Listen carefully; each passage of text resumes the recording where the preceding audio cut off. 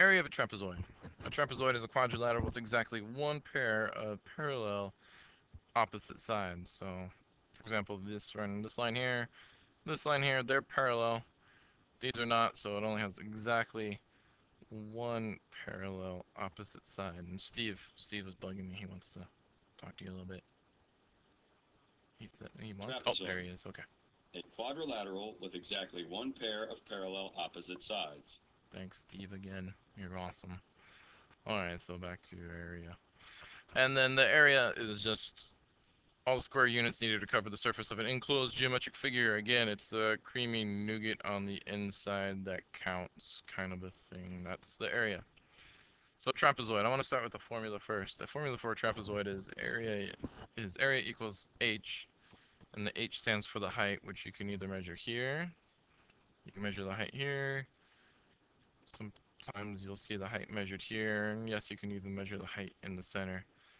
But any of those would be the height of our trapezoid, labeled with an H. Base 1, yes, even though it says base 1, this is the top, and then base 2 down here. All you do is plug it in, follow PEMDAS, and solve. Now, where did they develop the formula for finding the area of a trapezoid? There's a few ways. One way that I know of is all you need to do is take your trapezoid, make a quick copy of it. What I'm going to do so I can show that this is my copy is I'm just going to make it red. And all you need to do is flip it upside down and okay. Then move it next to the other one. So the red one's my copy, the black one is my original. And then with my magic eraser that I have here, I'm going to show you magically that when you put two trapezoids together, it makes a quadrilateral. Well, and it makes a parallelogram. And in this parallelogram, we know that area equals base times height. Well, area equals, well, the base of this one is 10 plus the 8 now. So that's the base of this entire parallelogram. So 10 plus 8 is 18. And we got the 10 from our original trapezoid. And the 8 was actually from the top here, but we flipped it, so now it's the base over here. Times the height, and the height is still 5. So all I gotta do is some math, so area equals 18 times 5, 5 times 8 is 40, carry the 4, 5 times 1 is 5, plus 4 is 90.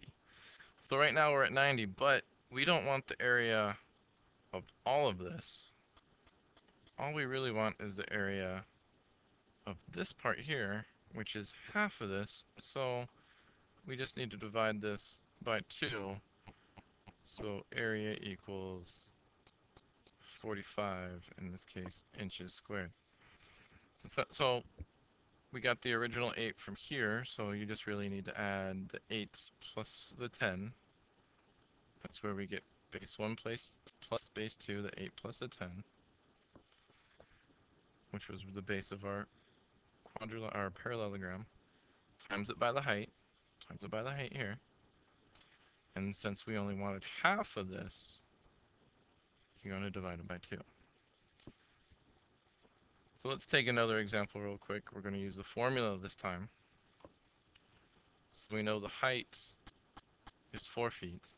So area is going to equal 4 times the quantity of base 1. Here's my base 1. Plus my base 2. Plus 12.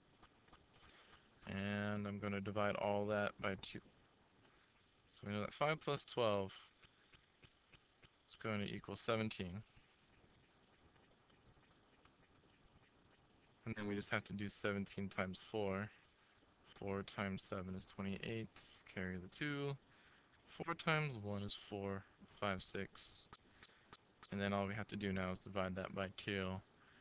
And we get 34 feet squared because we're talking about area. And that's it. But I think there's one more person that wanted to talk and say something real quick.